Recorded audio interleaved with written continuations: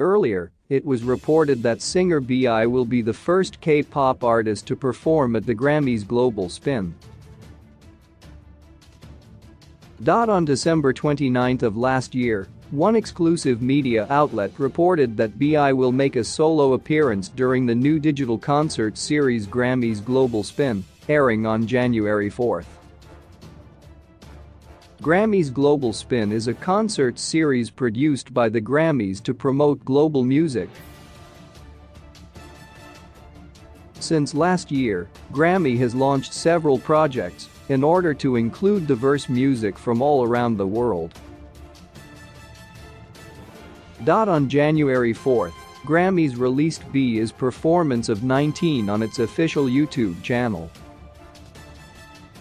In the latest episode, B.I. became the first Korean artist to perform on the Global Spin, so check out his performance below.